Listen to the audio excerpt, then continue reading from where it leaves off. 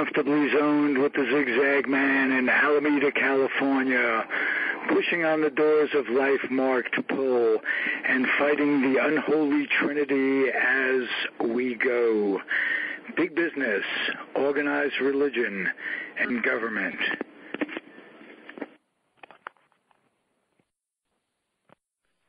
I am back. You are comfortably zoned with me, the Zig Zag Man, in Alameda, California, right across the bay from San Francisco in the northern part of the state.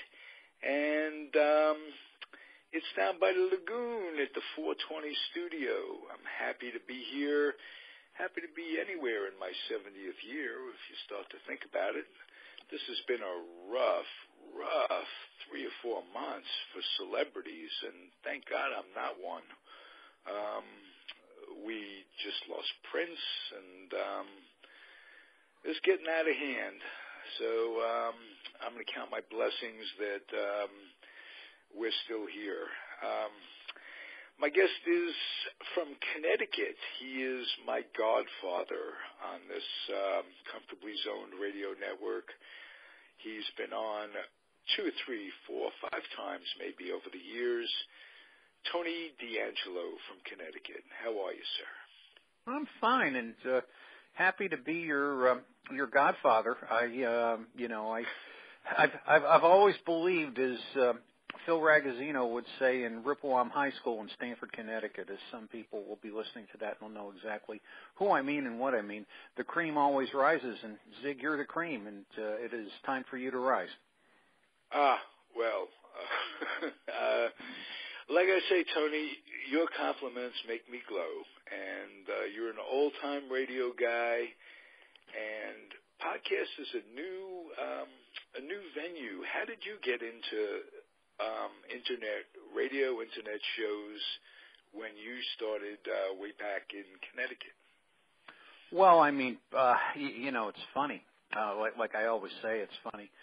When I was in high school, and it is funny the way things never really seem to change, even though they seem to be changing all the time. I was maybe a junior and senior in high school. I was listening to, well, then it was WNBC radio out of New York, 66. It's now known as Fan Radio. It's a sports station. And back then it was kind of a mixed music and talk format. This is when few people had FM radios in their cars. They may have had them in their home, possibly, depending. Not everybody had an FM radio.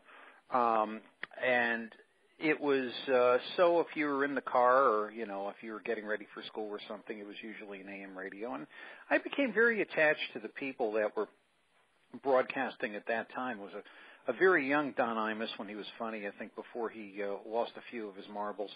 And it was Ted Brown, and it was an older Murray the K at that point who really had kind of lost his fastball. But, he still had the bumps and the inflections. And I thought, well, I either want to go into radio or I want to go to business school and see what happens from there.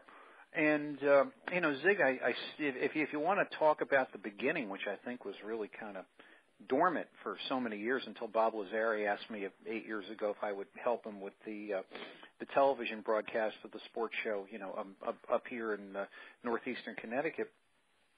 I kind of forgot where I left it, and I still kind of put myself in that thing of what do you want to be doing, Tony? Do you want to be doing, what you do on a daily basis, or do you want to be doing broadcasting? And but having fun doing what I do, and it's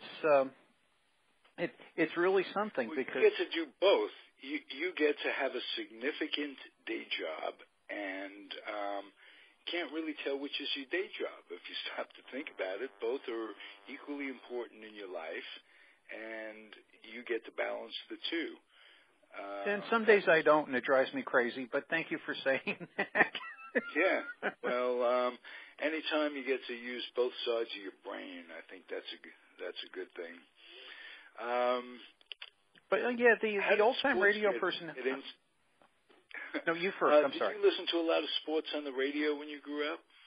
Well, the big thing back then was if you turned on the Yankee broadcast, and this is like, late 1960s, 1970s, you got Frank Messer, who was a, terrific baseball broadcaster. History really doesn't give him the credit that it might give some of the others, but just a very good, solid baseball man. Phil Rizzuto, Jerry Coleman. I'm a little bit, even though I remember Mel, Mel came back in the 70s and started doing things, and then he started, showing up in the 80s. And, of course, This Week in Baseball, Mel was legendary with that. You had that on one dial. The Mets, you had Lindsay, Bob, and Ralph, and Nelson, they were Bob terrific. Murphy, Ralph Kiner. Yeah. And, in the winter, WNBC did Nick and Ranger games, and there was a remarkable young man at that time by the name of Marv Albert who was able to do hockey games and basketball games with equal ease, which is not easy. And he would call every single game. He was out of the Garden, and he would sometimes call a basketball game in the afternoon and a hockey game at night. And he became kind of a sort of a legend to us listening to him. And he was, and he was flawless doing it. So there was a lot of sports, at that time on the radio. It wasn't like quote unquote sports radio. That really did not come about, I'd say, until perhaps, I'm going to say, when WABC, dear beloved and departed WABC, 77 Music Radio, left the music band in about, I'd say it might have been 1982 or 1983. It was one of those years. It probably was 1982. And went to talk. There was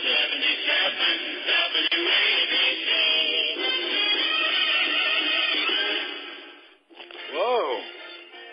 What happened? Where'd that come from?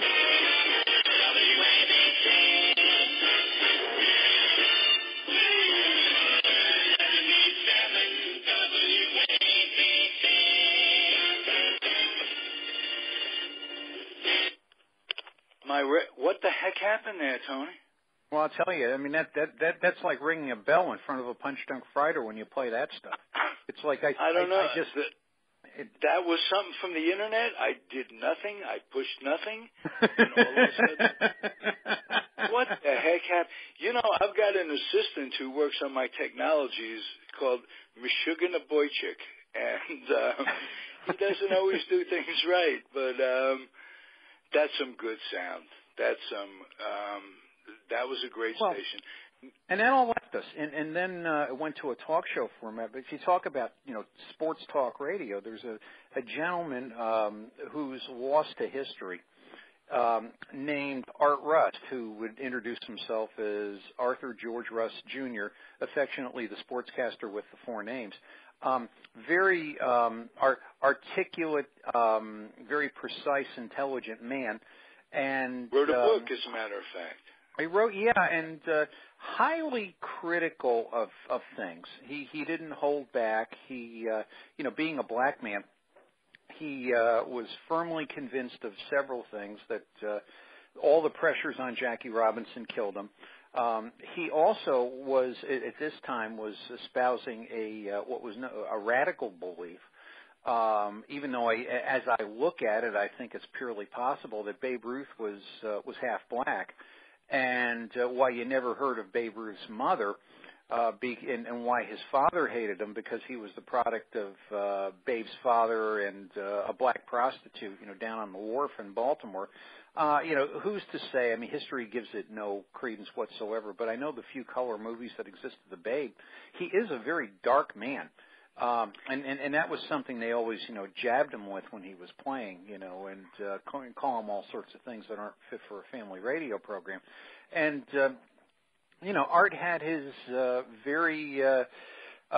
he was very opinionated, not in an offensive, boorish way like Mike Francesa might be from time to time, but yet, he would intelligently dispute things.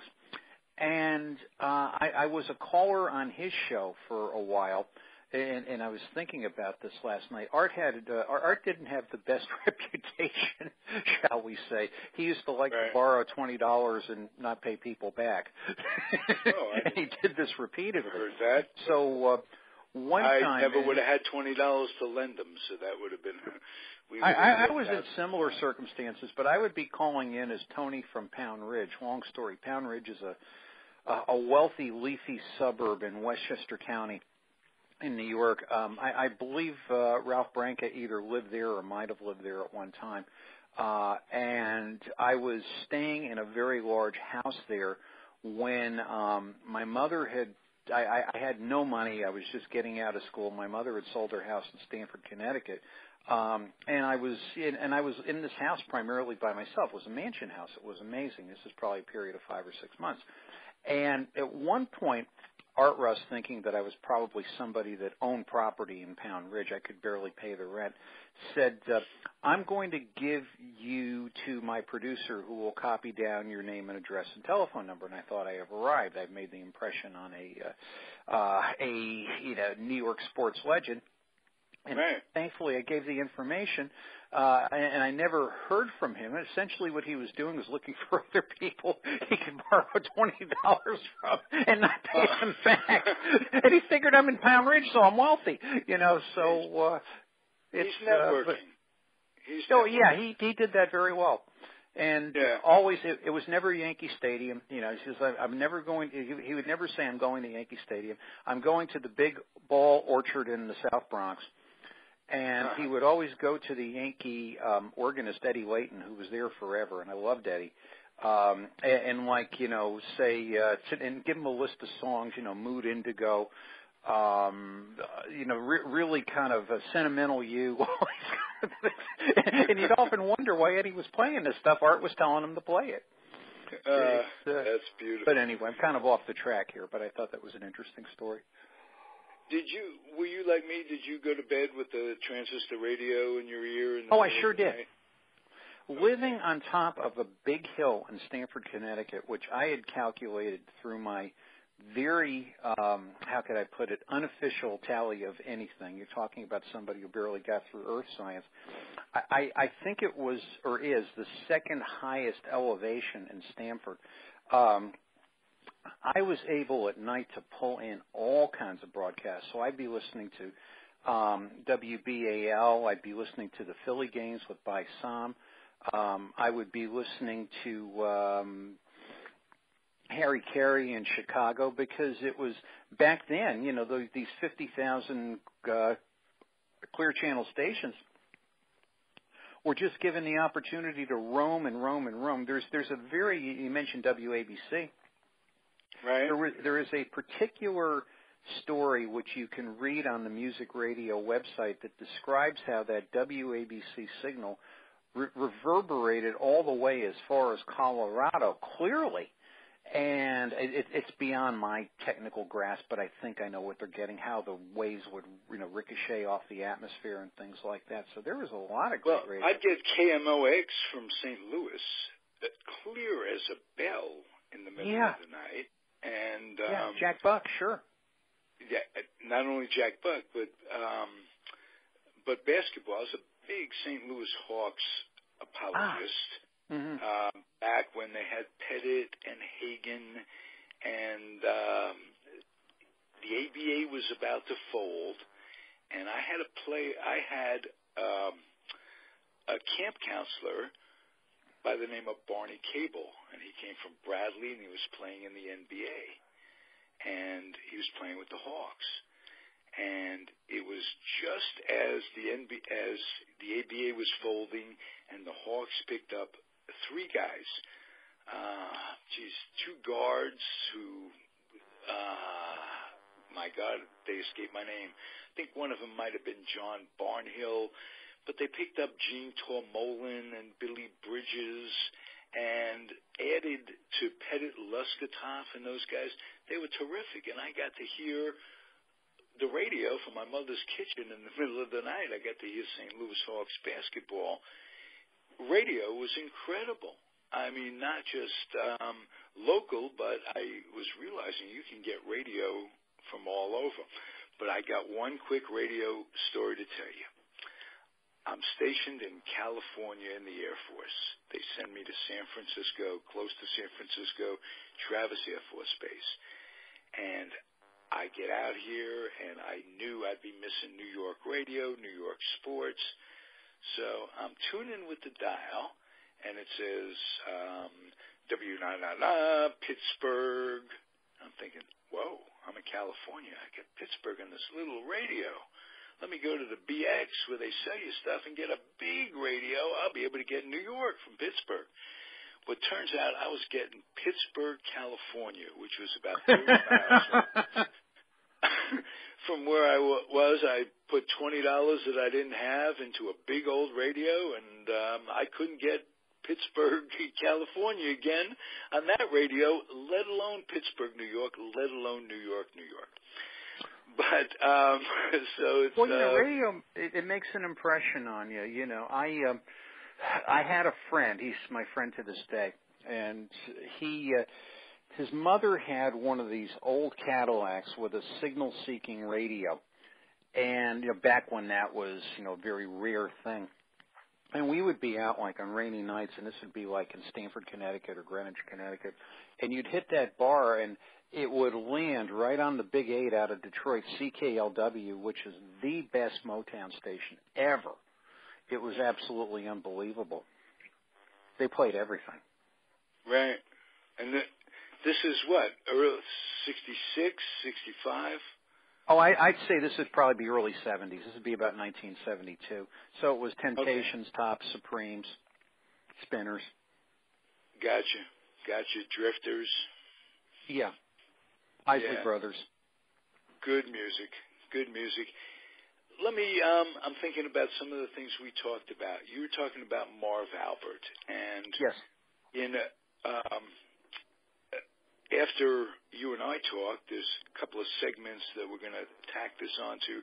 One of them is an interview I did with the fella that made a movie on the life of Marty Glickman. And Marty Glickman was, if you'll remember correctly, he was the track star that made the Olympics, a Jewish track star that made the Olympics. Right, 1936. Yeah. They didn't want to embarrass Hitler. They didn't give him a chance to run.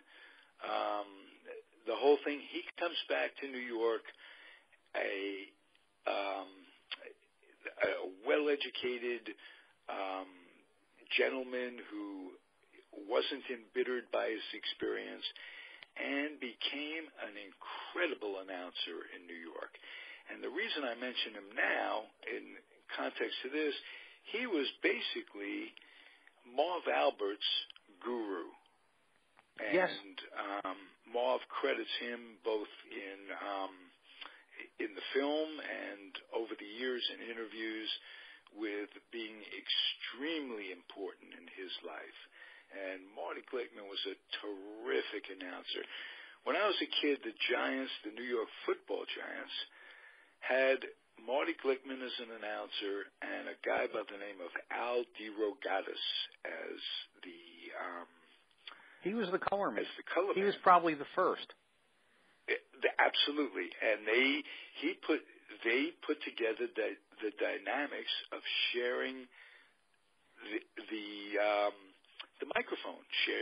Two guys doing it, and that was Marv Albert. He was an incredible guy, and they bring people in to learn from him. Announcers from all over the country, mm-hmm. And so radio was basically sports radio was Marty Glickman. He did the Knicks for a long time. Jim Palmer did the Knicks, I remember, but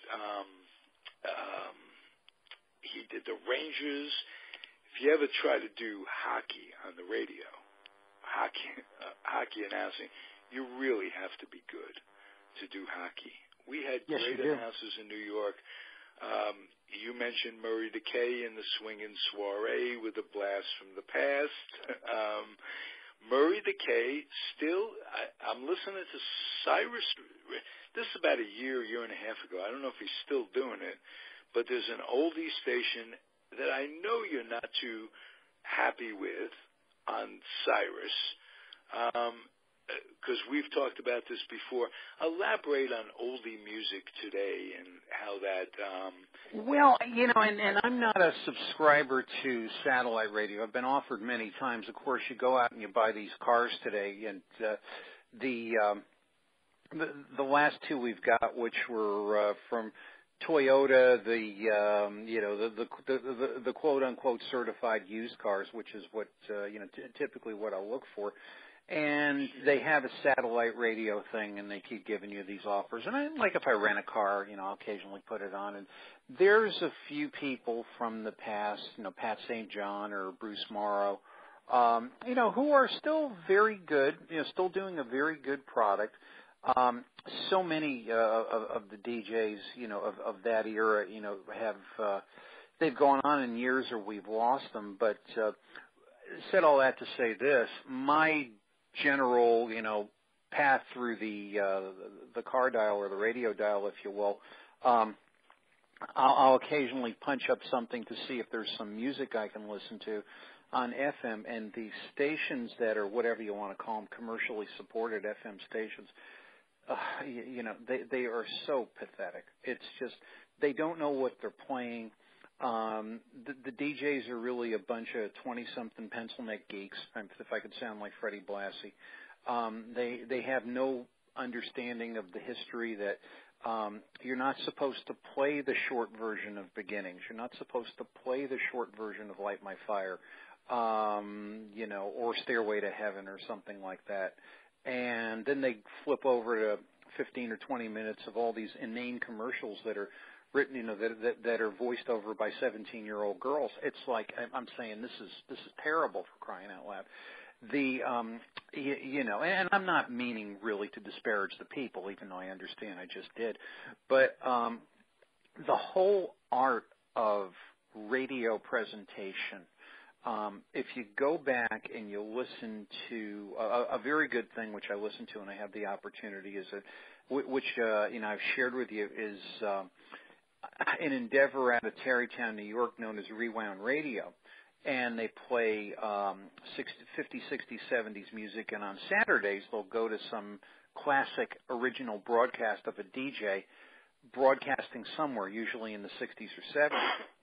And all the talk-ups to songs, the inflections, the timing, playing the jingles in and out, that's all lost.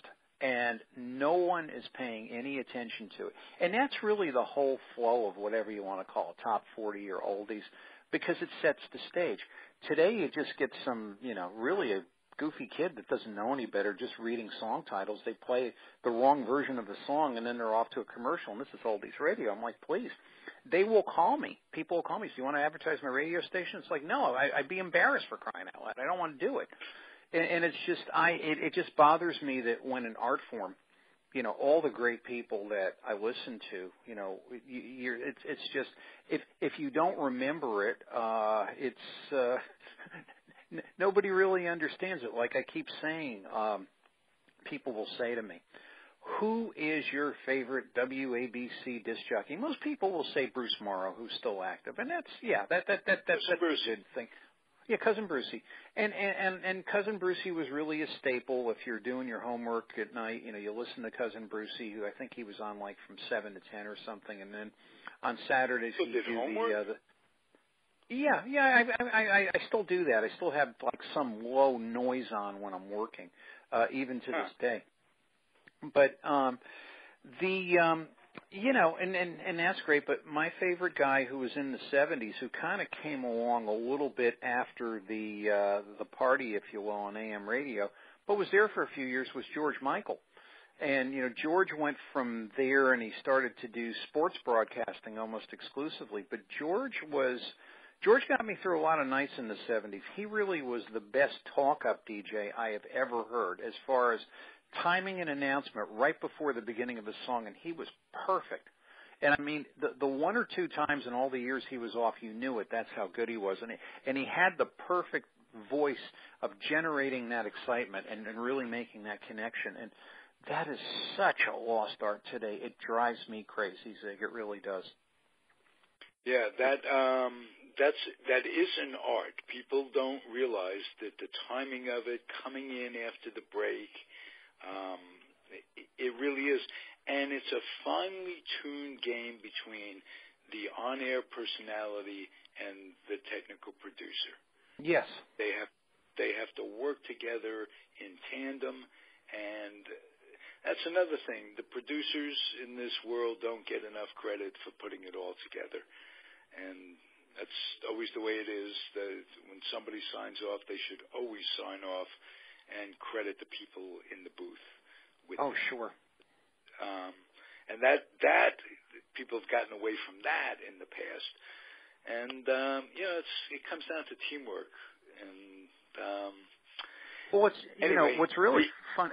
I'm sorry, no, I interrupted. No, I interrupted you. Oh, no, and it's like for all the years I say to myself, I listened to Dan Ingram on WABC, who was,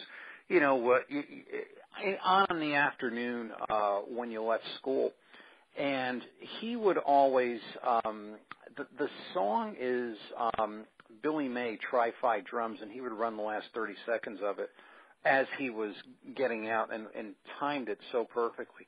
I started doing that on my Tuesday night show because we do nonprofit announcements, and I have my young producer, Mike DuBois, run that for me. And just a couple of times I've been able to do it like he did, but he would do it like, just flawlessly. And I would think, this is easy. No, it isn't. Go try it. Right.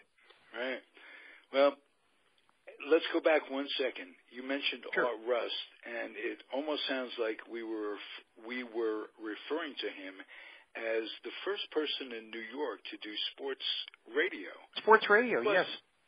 He wasn't. There was a fellow by the name of Bill Mazer. I thought of Bill Mazer. Yeah, the amazing Bill Mazer.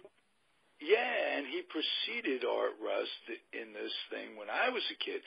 I'm about 10 years older than you, so there are certain advantages and disadvantages to aging. One of the advantages is that I remember radio almost before there was TV.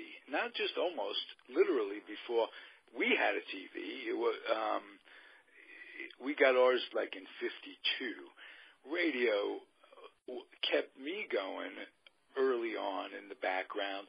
When I was 4 or 5 years old, they had shows, one of which was written by one of my mother's cousins, a fellow by the name of Stanley Niss, and the show was called Racket Squad. And I love Racket Squad.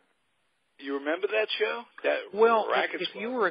you were a kid of my generation, the Sundays on WPIX in New York, starting at about 10:30, were Racket Squad, M Squad, Code 3, and the Yankee Game. That was Sunday in New York. I didn't know that. See, I'm learning. I watch Racket Squad now. I go to the internet and I put it on my monitor. I love that show. I'm going to have to check that out and see if they credit Stanley Niss, my mother's cousin, who also produced a movie called Pendulum. Very few people remember that, and I can't remember the actor's name. Great character actor, square-faced guy in Pendulum. Don't remember that one, but anything to do with name-dropping in my family was great. Stanley Niss is on Racket Squad. They'd scream out the window. It was great, but all kinds of shows. The Lone Ranger, for instance, I remember that vividly before television. Got your imagination. The whole thing was getting your imagination going, and before you could see it on TV, you got to imagine it on the radio, and that was terrific. And for me, it was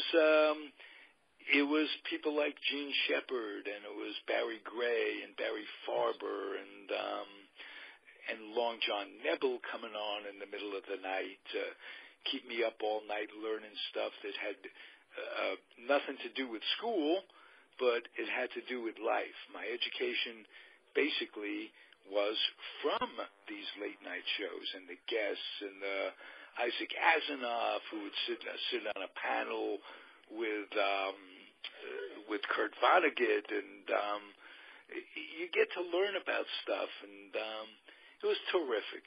Radio is what it's at, and it's nice to get to talk to you, being a guru that you are. What did Ralph Cramden say? The glorious results of a misspent youth. But, here we are. Tony, it's a pleasure. It always is. As always. I love it when you're zoned. Thank you, and I love to be zoned. And my best greetings to everybody out in Alameda and wherever you may be listening. There was a sign off that Bill Mazer had that I completely forgot. Whatever Bill used to say, I meant to say it and I forgot. I don't remember that. I don't remember his sign off, but I do remember, and I hate almost to tell this story, but it was before the 7-second delay. So my friends would get together and they'd call in Bill Mazer and they'd be talking and and all of a sudden they come out with this horrible profanity, and they had no way of cutting it off. And our big kick was that we get to say dirty words on the radio when we were kids. Well, if you want to confess sin, I'll confess one. This goes back about maybe close to 40 years ago. Tommy Agee, God bless his soul, had a bar in Queens when he stopped playing baseball. Agee left baseball under very mysterious circumstances. He had that 1 year, I think, with St. Louis in '73, and then he was out of ball. And they said he was lazy and he didn't care. And Agee and Jones together were kind of like Cleon Jones. He owned that with Cleon Jones. It was exactly, and they would just kind of like sit on each other's tail feathers, and they wouldn't hustle and all kinds of things like that.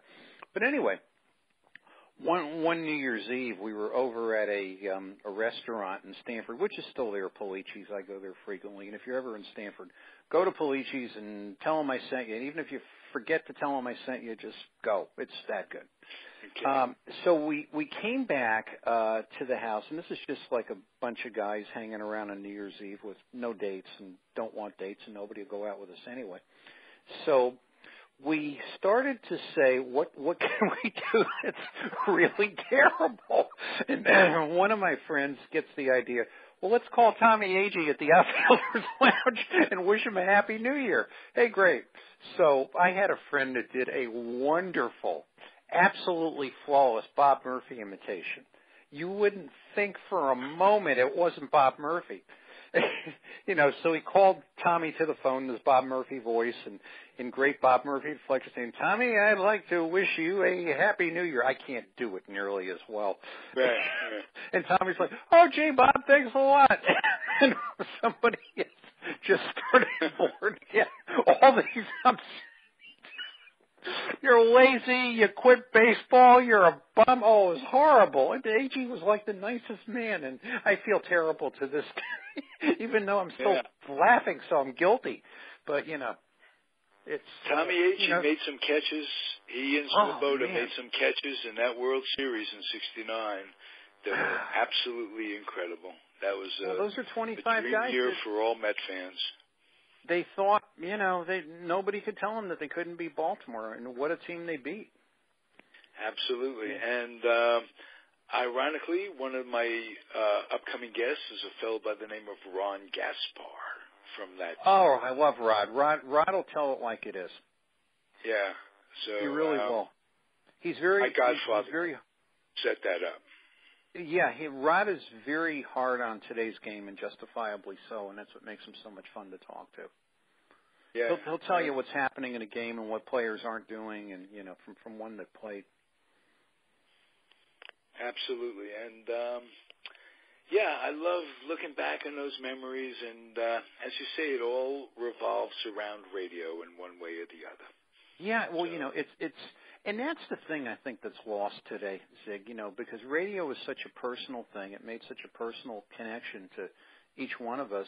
And today I think it's just so mindless and brainless. They're just reading things and throwing things out there. And if you do AM, like yesterday, I had driven up to Maine. My wife's Kathy's family's in Maine to pick her up and bring her back home.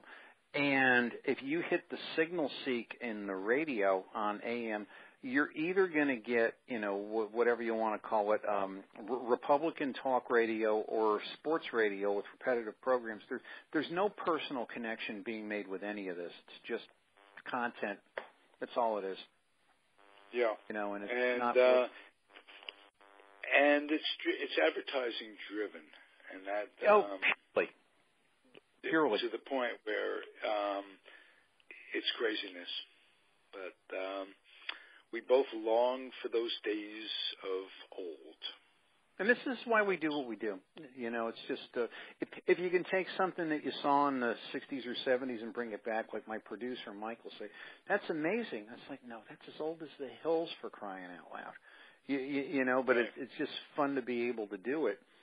And it was such a connection, between, you think as a kid growing up in the greater New York metropolitan area as you did, what a world you had. You had 6 TV channels and like 4 radio stations to listen to. The world couldn't be any better. And on Saturdays you had the wide world of sports, which was really the whole drama in the 60s of politics and religion and sports all kind of hitting it. And that was Howard and Jim McKay and Bud Palmer and later Frank Gifford, and what a job they did. And Roone Arledge, Chet Ford. I mean, it's today, and that gave way to Monday Night Football. Chet Ford was a Colombian guy, played basketball in Colombia, as a matter of fact, and a genius. And he was able to harness Howard, which for a few years, let me tell you, before Howard became almost a caricature of himself towards the end, Howard was a genius. Howard had the community of sports tuning in to see him and then the game. Yeah. He was the first announcer to really capture it to that point. He had people buying bricks and throwing them at TVs. They had big in department stores and what have you. People either loved him or hated him. And sometimes it carried over. You didn't like him, but you had to listen to him, or you liked him, but you had to disagree with him. Or he was an iconic character. And the NFL really does not understand the debt they owe to him, because in every city where they would go, Howard would get out on that Monday afternoon. They'd have the special luncheon for the advertisers, and Howard would go for 2 hours and talk and tell stories. And then he would go to the booth and he would, impromptuly, I know that's not a word, do all those highlights. They would just run the movies, and Howard would just do the voiceover without notes, saying, what took place. And he was magnificent. Gifford. For all the, when we talked about Frank Gifford before, and, whatsoever good and whatsoever not so good, Gifford would not do any of that, neither would Meredith, neither would Simpson in those days. Gifford was back in the hotel room working with his 3x5 index cards, because he was trying to remember, the name, the school, the player, and some fact about him, and he would put them in formations on the bed, and that's how he'd practice. So Howard did a lot of promotion for the NFL, which really the NFL benefits through this day. Right. Someday they're going to make a movie on Howard. That's my guess. Yeah. Because I wonder who's going to play him, a Robert Mitchum kind of character or whatever. Thank you, Tony. This is terrific. As always, this is just the start. We got Butch Haber coming on this show later on. He's going to talk about Sabra. Those guys do magnificent work. They really do, and they know so much. They are super serious in what they do, and they're very good at it. Right. We're also going to talk about baseball board games. Did you play board games when you were a kid? Also, I'm a big Challenge the Yankees fan. And the great part about Challenge the Yankees was they would give you these, how could I put it, blank cards where, since people were being traded all the time, they'd give you like a little caricature. 260, 270, third baseman, hits about 20 home runs, and not a great fielder, and you'd pencil in somebody's name, and then you'd play Challenge the Yankees. And, of course, the thing was always, since the Yankees had all the home runs in their card, they always won. So I never got to Stratomatic. I know people seriously, really made that a vocation, but yeah, I'm a big Challenge the Yankees fan. Well, to this day, I play simulation games where I make leagues up. The computer helps me do it, of course. Mm-hmm. And I'll take the 58 Braves and the 55 Dodgers and the 54 Giants, 64 Cardinals, that kind of thing. And I'll play like a league with all these guys. It keeps the statistics. It gives you a little game to play. And it's all an offshoot of games we played as kids. And baseball has that connection. I had a friend in Stamford, Connecticut, who has risen to a position of prominence there, and for purposes of what I'm going to say will remain nameless. But he actually went out for his junior high science project and had built out of scratch materials, paper mache, string, metal, whatever, corrugated steel, a perfect replica of Shea Stadium with working lights. It was absolutely unbelievable. Fake architectural grass, you name it. And he was also an organist. And he would simulate games in his basement. He would take me down there, and he would light a cigar. He would put the cigar by the stadium so you had that aura of smoke that you used to have at the ballpark. He would have lineup cards that they would show on Channel 9 that the managers would fill out. He had them perfectly copied to what they were there. He would sign Gil Hodges' name at the bottom, and we would play the simulated game. And then in between, like throwing a piece of paper back and forth, and between innings, he would be Jane Jarvis and play the organ. I mean, this actually went on. Oh, my Lord. What did he go on to do in life? Educator, a very prominent educator. And he was just that big of a Met fan. I love that. That is really terrific. You set up your whole basement. You organize it. Next time I'll tell you how I met Jane Jarvis and things she told me about what song she was playing when '69, when the we'll save that for another show, when the field was getting torn up. And really, it's not a kiss and tell thing, is it, with Jane? No. It's really good. How could I put it? Jane Jarvis. I met her 2 or 3 times and spoke with her. A very serious musician.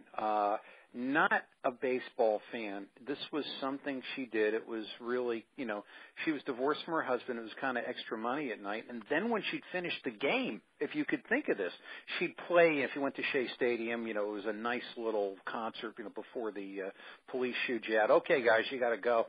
And then she'd go to the Diamond Club and play for 2 hours. Then take the subway back to Manhattan. Then work her day job. I mean, this was like, Wow. And she'd take requests in the Diamond Club, Embraceable You, Love Me Forever, whatever people want to hear.